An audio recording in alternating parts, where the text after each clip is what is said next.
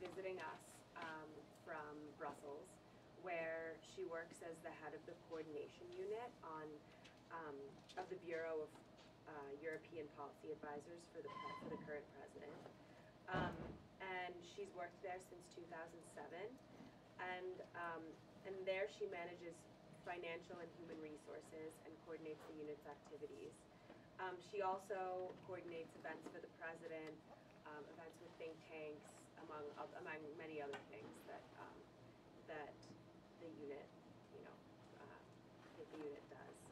In the past, Ms. Colombo has served the European Commission as a member of the Cabinet for Commissioner Viviane Reding and on the Bureau of European Policy Advisors and as Secretariat General in the Unit of Coordination of Policies. She also served as the Directorate General of Agriculture for Veterinary Public Health Legislation and the Directorate General of Health and Consumer Protection Unit for Biological Risks. She dealt with issues on international negotiations for World Trade Organization's sanitary and phytosanitary agreement, with mad cow disease crisis, the 1999 dioxin crisis, and with GMOs. So her other employment has included veterinary medicine. She was a veterinarian for 10 years for the government of Italy, where she worked in meat inspection and other other places where there are large animals that need to be cared for. And she was also an official for local health in Lombardia, and she was a functionaire in the veterinary service of Lombardia. She was also a lecturer at the University of Milano, where she earned her master's in veterinary medicine. And she's a proud veterinarian by training. And now she works although now she works in the European Commission, she kind of maintains an interest in animals and veterinary medicine. So thanks for coming, and now we'll let you begin. Thank you. Thank you very much for your presentation. Forgive me if I remain seated, but at my age, it's something like that. So, to complete the presentation, the kind presentation, I start with this first slide because, as you know, in Europe we are living in an historical moment where the Barroso mandate ended last week, and we have now a new European Commission with a new president, Jean-Claude Juncker. And I would like to draw your attention on this picture that I personally take on last Saturday, and is unique because, as you can see, they were stealing, they're literally unveiling the banner from the Berlaymont building, which include the pictures of the president, of the 7 vice presidents that are surrounding him. This is a big novelty of this commission. And not yet all the face of the other commissioner, because you can see the little man is still putting the banner on. The other thing is that any new president needs to mark his territory. So one of the first things that they do is to change the name to the service where I work. The service where I work was created by Delors, by Jacques Delors, and since then each president keep it and change the name. So I left Brussels, that I was working for BEPA, the Bureau of European Policy Advisor, and since last Wednesday I'm working in the, I must read it, European Political Strategy Center. So the sign that time is moving. So today I would like to talk to you about the US, Europe, and Precaution, the management of risk in a complex work, which is quite a topical subject, as it is in fact at the core of the discussion that we are having on the transatlantic trade and investment partnership. You know that we are currently negotiating this very ambitious trade agreement. It's not the first time that we are negotiating trade agreement with the United States, by the way. And the global aim is removing trade barriers on a wide range of economic sectors, all equally important.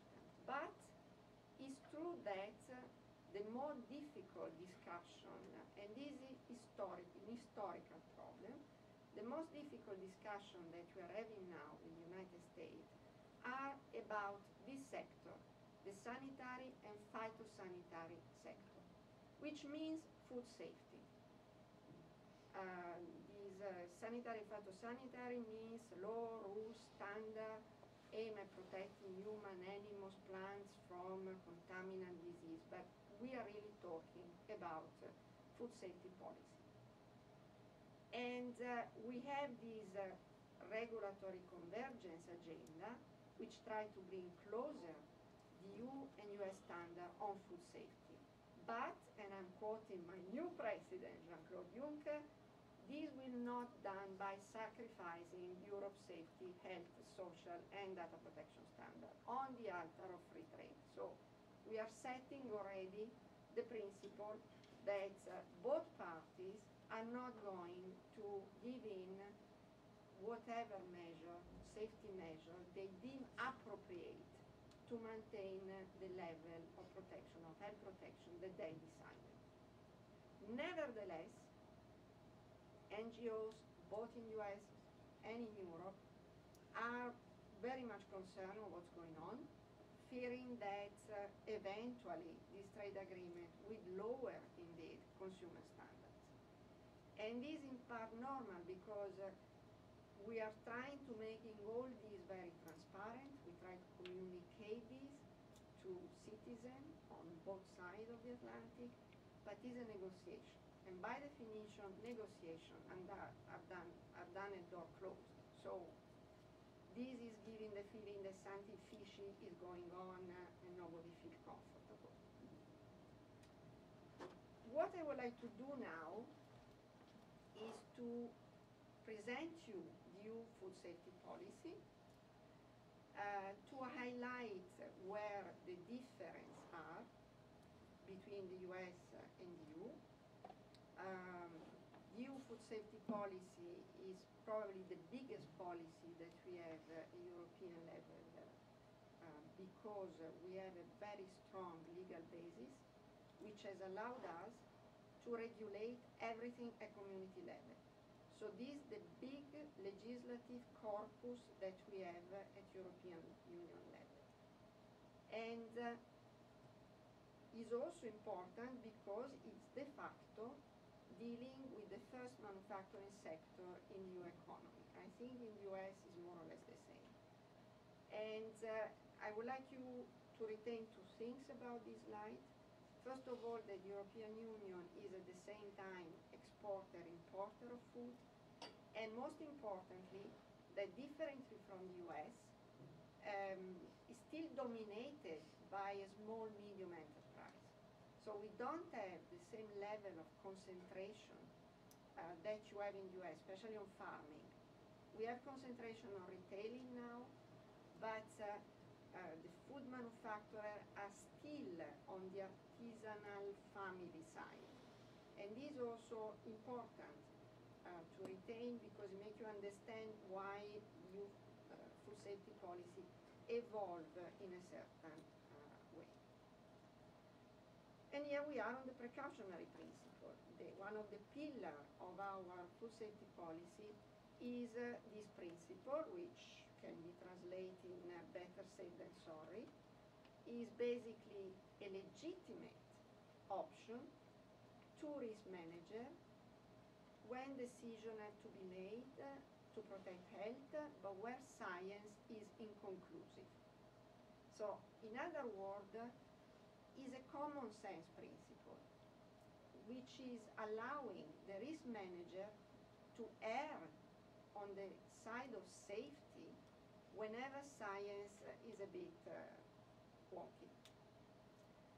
Is legitimate because, first of all, is in our treaty, the Treaty of the European Union, but by any means is also in the World Trade Organization agreement. In the sanitary and phytosanitary agreement, is also United States subscribed, as many other trade partners. And is also included in the mandate for negotiation of the TTIP. The precautionary principle is very much controversial. We, Europeans, are accused to abuse of this principle, or misuse this principle, for protectionist reasons, for example. There is also this perception that we in Europe are more risk adverse than you in the United States, which is not true, and I will go back to this later. But first of all, let's see why we reach, at least on food safety, I must admit, we are a bit more risk adverse than you.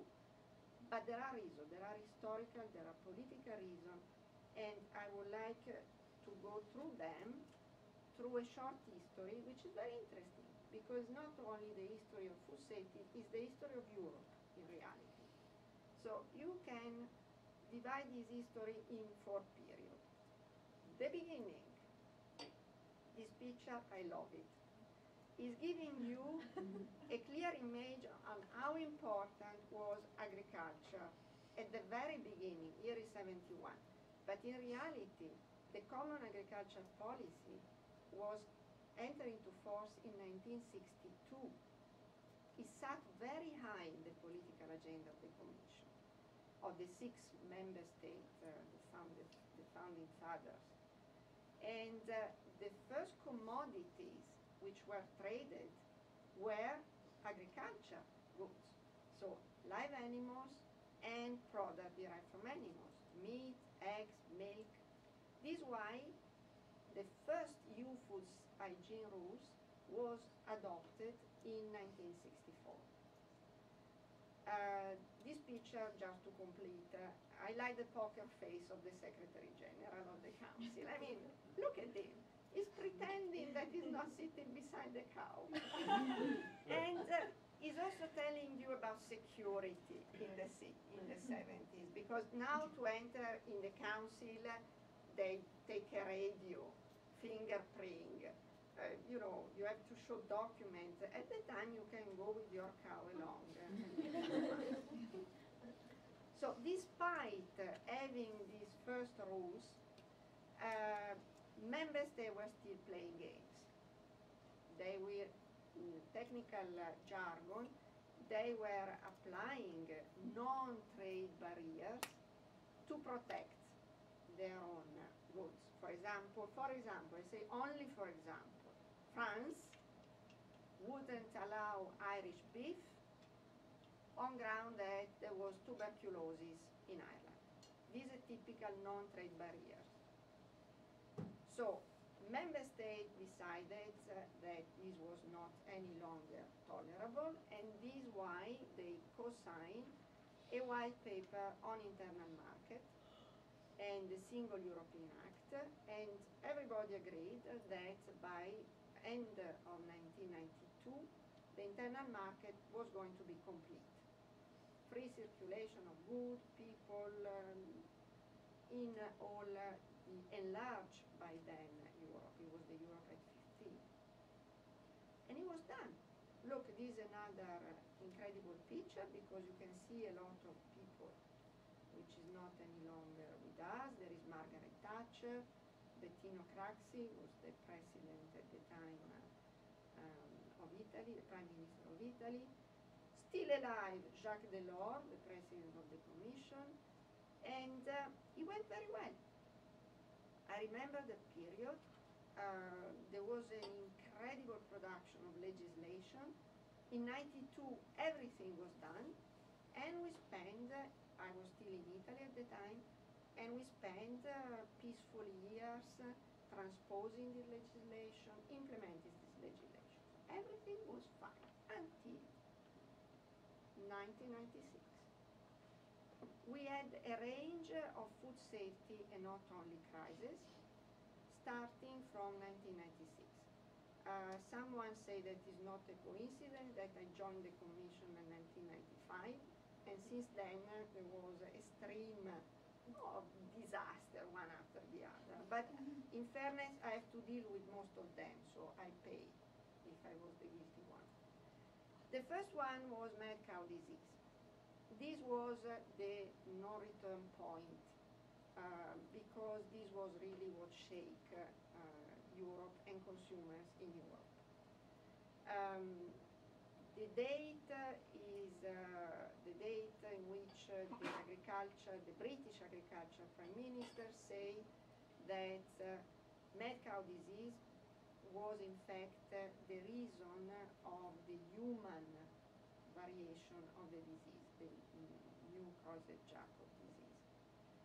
And this was traumatic, not only because the epidemiologists at the time were saying that basically all British people were going to die, because this was the message. None of you is safe. You ate beef in the UK, you will die of this atrocious disease. I remember we were sent over to the UK in mission from Brussels to see what's going on, and we were under instruction not to eat beef there. So I got my chicken and chicken and chicken. And but what was traumatic for people, for citizens all over Europe, was to realize this new farming environment where you feed cows with leftover of dead cows. And people were not because this was the origin of BSE, feeding animals with leftover from dead animals. And this is something where everybody was shocked. What is this? This is not the agriculture that I can recognize. And until it was in the UK, well, we were a bit shocked, but so far so good. But then we started to see cases in the rest of Europe, in Italy, in France, in Germany, and some people died over there. And then really the panic spread, and the consumer basically confidence for government, for European Union collapsed completely, not only the beef market. Immediately after that, we have an epidemic of classical swine fever, another highly infectious disease, not transmissible to humans, but nevertheless terrible, because basically we have to kill all pigs in the Netherlands. And again, second shock, what is this? Why we are doing that? What is this intensive agriculture? And with the timing that you cannot believe, Monsanto placed on the market the first GM corn in Europe. After BSE, Frankenstein food. These were the title of the newspapers. So you can imagine the type of press, crossing fish with strawberries. So altogether, people were really starting to get annoying in a major way. We had then another series of crises which are not food related, but were part of the package. For example, this HIV contaminated blood transfusion in France, where France delayed the use of a screening to detect contaminated blood because the French test was not yet ready. So as a consequence, contaminated blood was transfused to patients who got HIV, another scandal. Unique in the history of the Commission, in 1999, the Commission resigned. This was the cherry of the cake. It was the French Commissioner, Madame Cresson, who hired her own dentist as advisor. Which you can say, both, there are worse things that happened. But this was a bit, as I say, the cherry of the cake. This commissioner was in any case linked to BSE, to mad cow disease, to all the various other scandals, so it resigned. We had then the dioxin crisis. I don't know if you ever heard about this. The story was that on a Friday, they called me from the Belgian veterinary service, and they told me we found a huge level of dioxin in eggs and chicken. And eventually the reason was, once again, feed. Normally you use in feed for chicken and pigs recycled oil. the oil that you collect from McDonald's restaurant. But in this case, by fraud or by accident, they mix it with industrial oil. So all sorts of food was contaminated. The chicken meat disappeared from the market, not only of Belgium, but all over Europe. And again, people were saying, where are we going? And finally, we had the foot and mouth disease outbreak in the UK. UK was just recovering from mad cow disease, and we don't know how this highly virulent virus entered in the UK. UK was not able to control it. It was a series of mistakes done, and it spread all over UK. Army had to intervene. We have to kill more than 3 million of animals. It was heartbreaking because, as I say, these were small farmers. They know their cows one by one. And we were going there, shooting at them and burning them on spot because there was no incineration capacity anymore. So you put on the television in the morning, BBC One, and you had this image, animals burning in the field, farmers in tears, suicide. It was really terrible, and this was the last straw. I mean, people was not eating beef, was not eating chicken. They were looking at us like we were criminals. So the answer was, let's start from the very beginning, or nearly. This was the white paper on food safety. We established a new independent scientific body to assess the risk, European Food Safety Authority. We elaborate this new legislation covering all aspects of food products, from farm to table, enhance official control, increase transparency to all consumers, and try to be more proactive at international level. These are the basic principles, but I would like to concentrate mainly on the principle of precaution. This is also giving you an idea of how complex this legislation has become, has evolved. You will see there are big pieces of legislation which are affecting all the filière, from the agriculture to consumer, other than are more linked to a specific sector. But when we talk about farm to fork, what do we mean? And I'm starting now to go into details, highlighting where the transatlantic divide is. The best example is our Salmonella control program, where we see a decrease of case of human salmonellosis, which is continuing, is a very good trend. And we achieved the result by applying hygiene from farm to slaughterhouses. This is the main big difference that we have between us.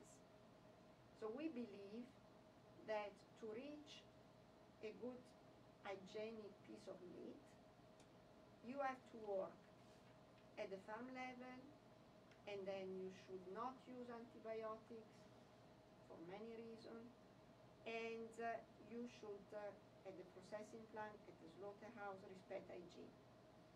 So we don't allow the contamination of meat. In the US, you do the opposite.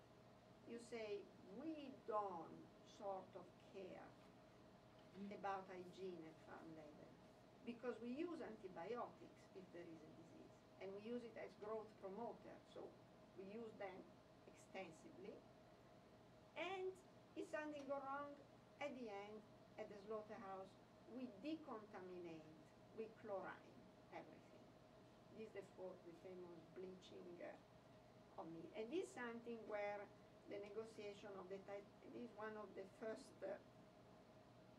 moment in which the negotiation remains stuck, because it's a principle where we don't understand each other. For example, here you wash eggs. You know, you wash eggs. When I was doing my study in veterinary, for my veterinary degree, I got hygiene 101 basically, and they told me you shall never, ever, ever wash an egg. And I still don't know who is right, who is wrong.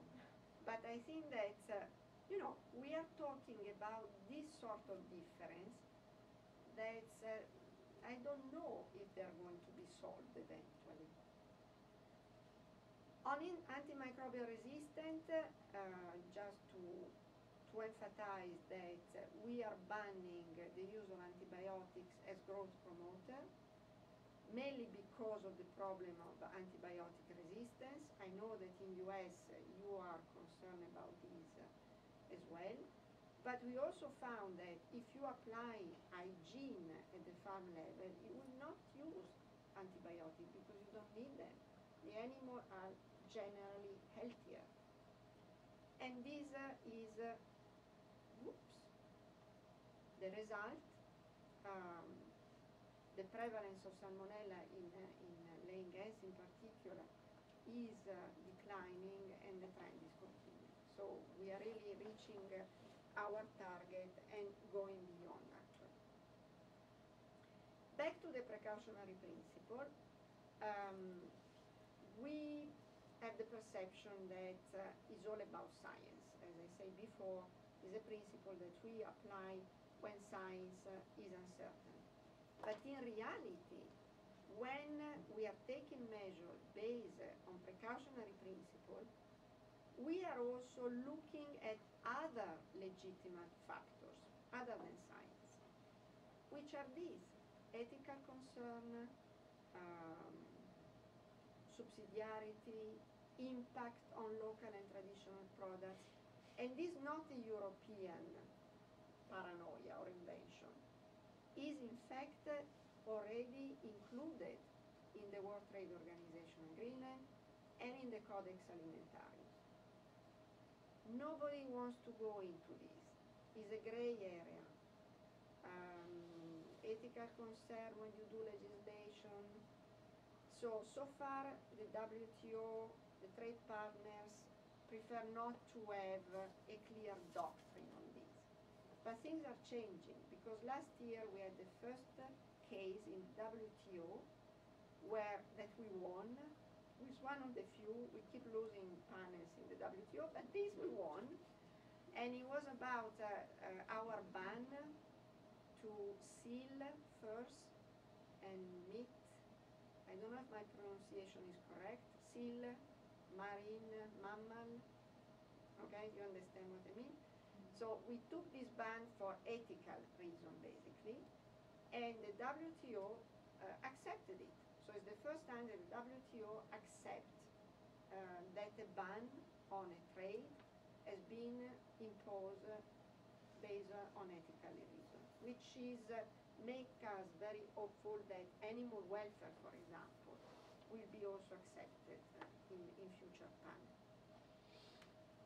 This is a list of prohibition that we have adopted, at least at the beginning, on the basis of precautionary principle that in US you don't have adopted, and that are at the core of the discussion on the TTIP. So, as you know, we don't use hormones as growth promoter in meat. We lost panels and panels in the WTO. We pay whatever we have to pay, but we are not going to go back on this decision. We are also banning beta agonists, and including the famous ractopamine that in US is extensively used in pigs, and US is hopefully trying to make us open the door to this substance. We don't use antibiotics.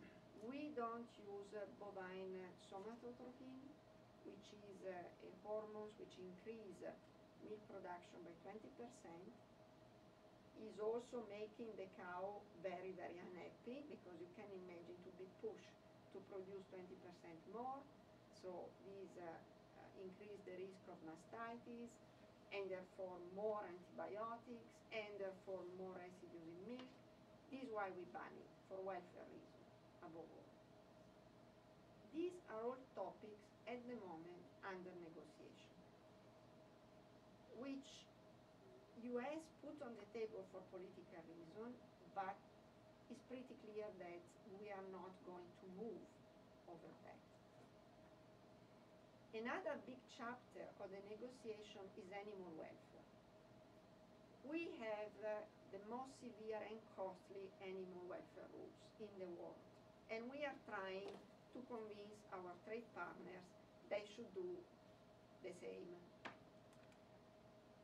The results so far are not yet there, but we are not giving up.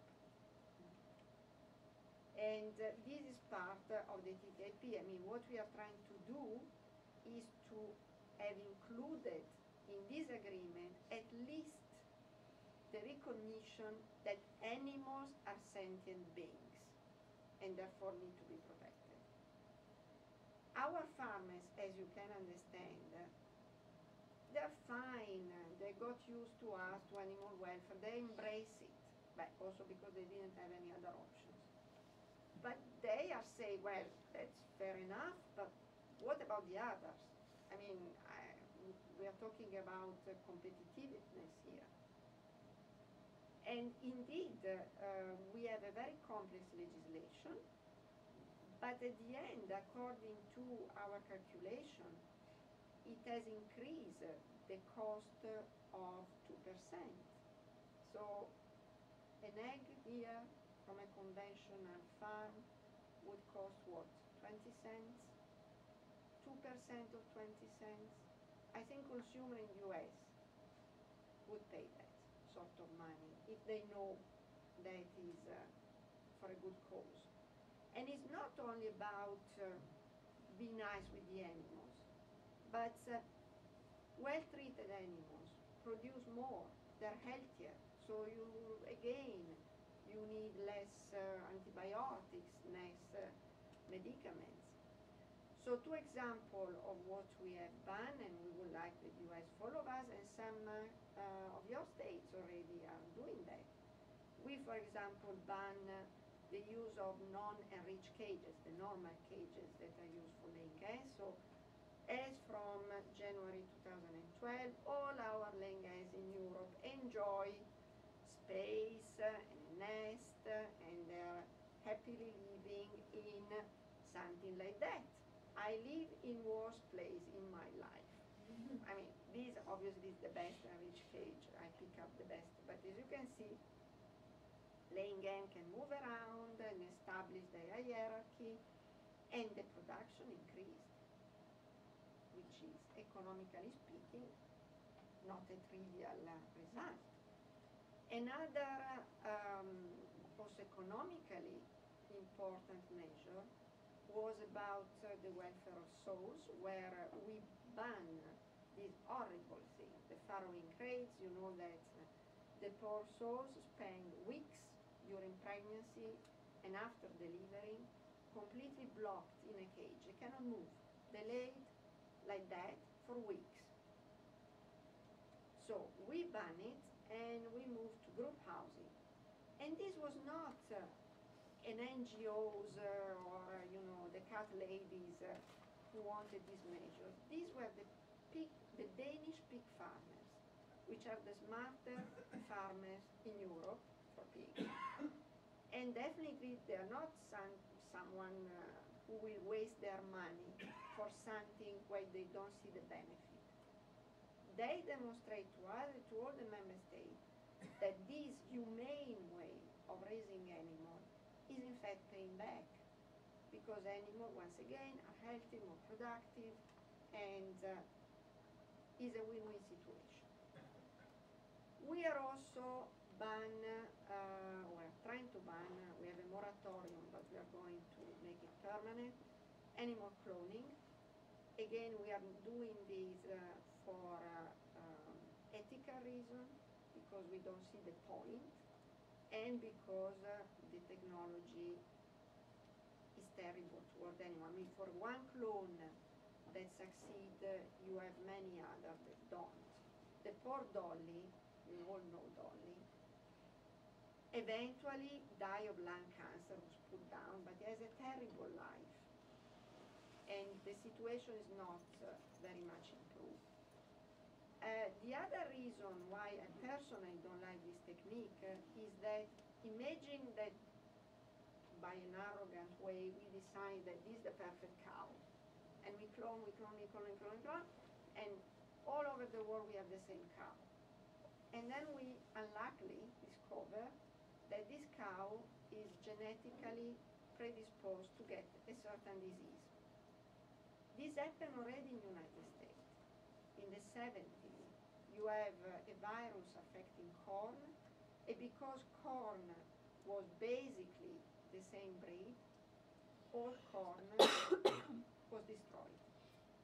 So this is why I don't think it's a bright idea cloning in general. Of course, conventional breeding is also not innocent. So this is not a product of GM or cloning.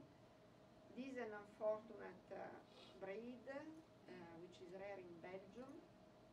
It's called Belgian blues. And in the 19th century, a cow was born with this defect, where he wouldn't stop replicating, producing muscle cells. So this is the result. The breeder found it was extraordinary to have so much meat in one animal, but these animals are, again, a pretty nasty life because they are too heavy, the calves are too big, so you have to do cesarean instead of natural birth. And we are trying also to see if we can do also something to regulate conventional breeding as well, because as I say, they're not innocent. And of course, our favorite transatlantic divide, genetically modified organisms. I put this picture because it's recent, but I can put video, picture, because on a weekly or daily basis in Europe, we have this type of situation. I mean, GM in Europe, I don't think there is any hope. And this, even if we have a pretty good legislation, I mean, all GMOs are authorized by our independent food safety authority. We have a labeling, so consumer choice. Member states can also limit cultivation based on various justification. They can take safeguard measures. This is an example of labeling. It's also spelled wrongly because it's so rare to have a GM product on the shelf that I think they don't even know how to spell it. Genetically modified soybean oil.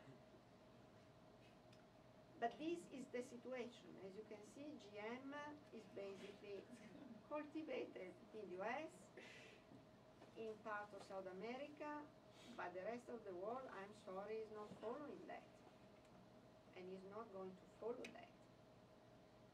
So in Europe, we have two pathetic GM allowed for cultivation.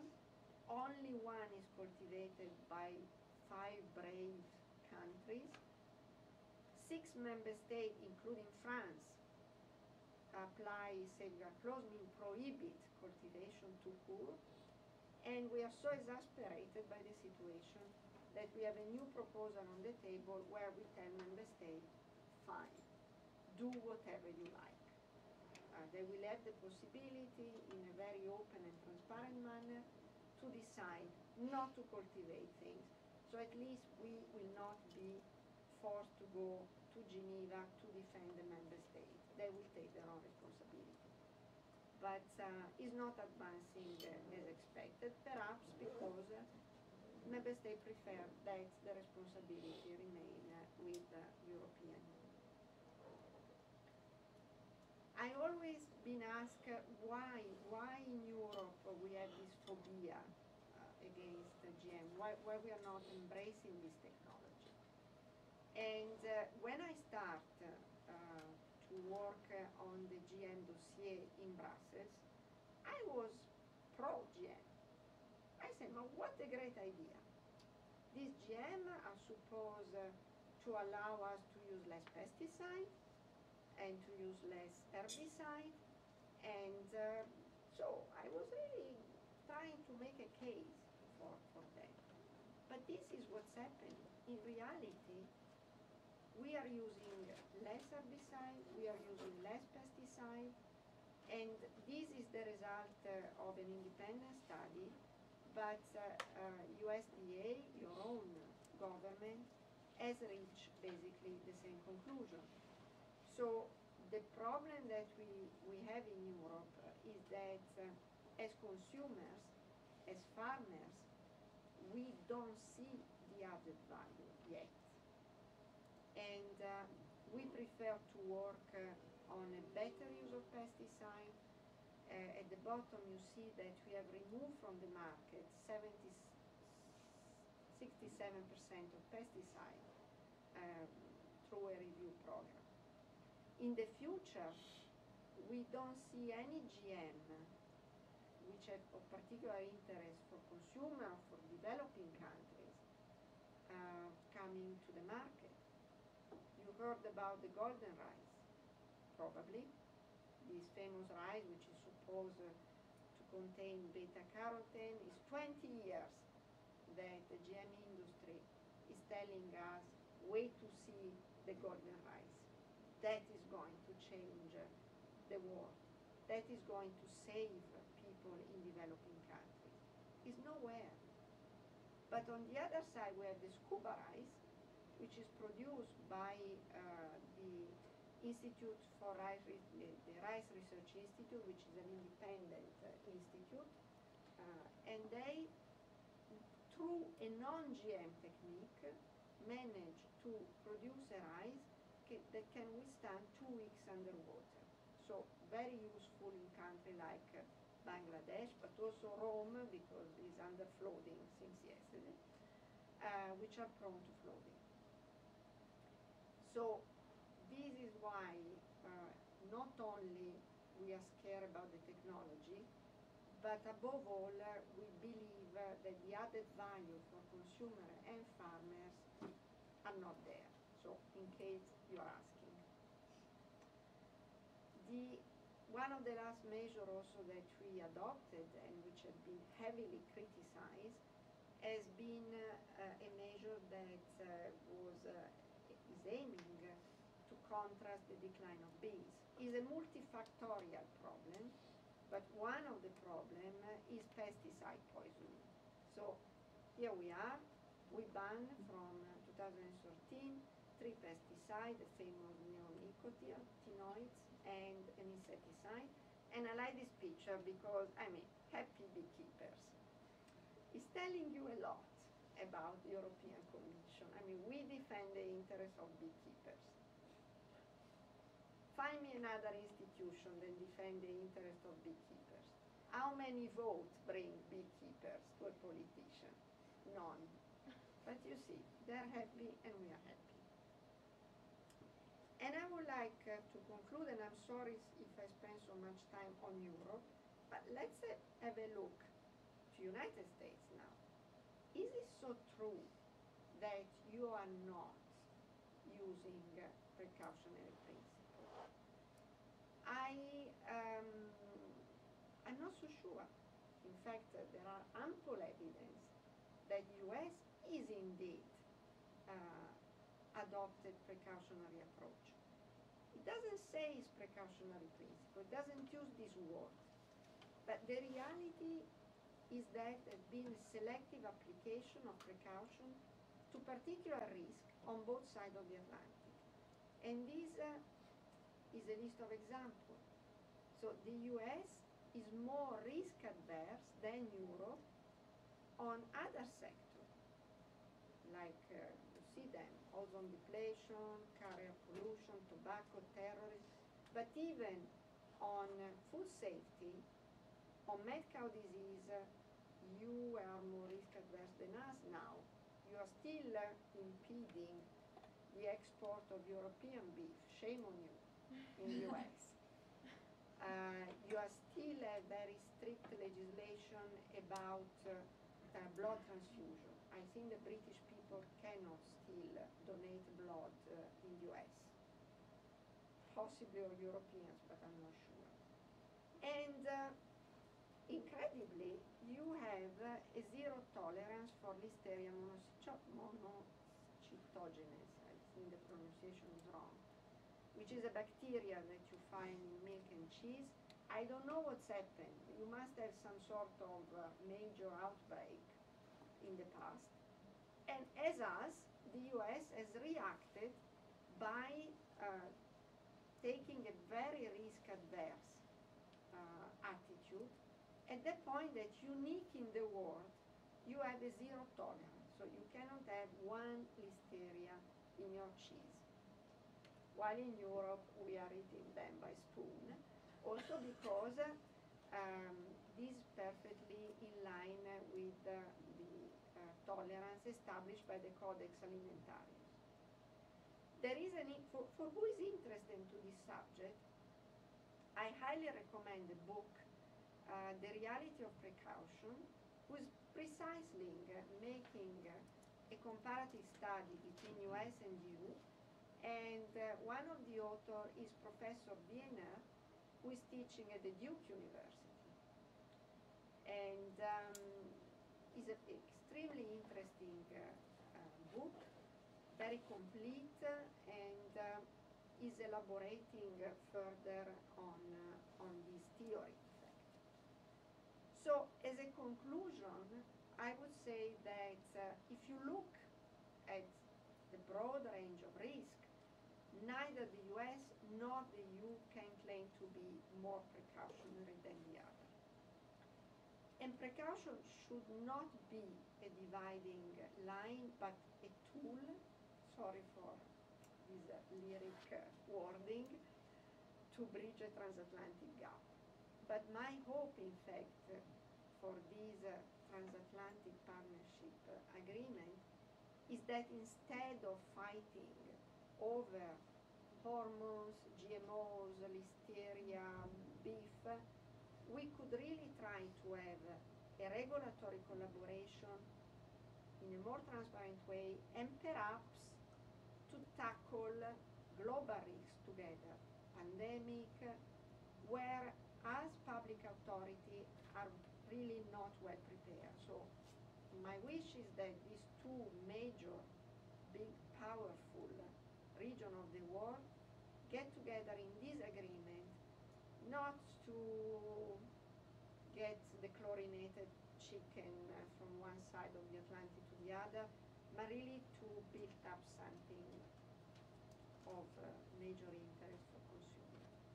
And that's all from my side.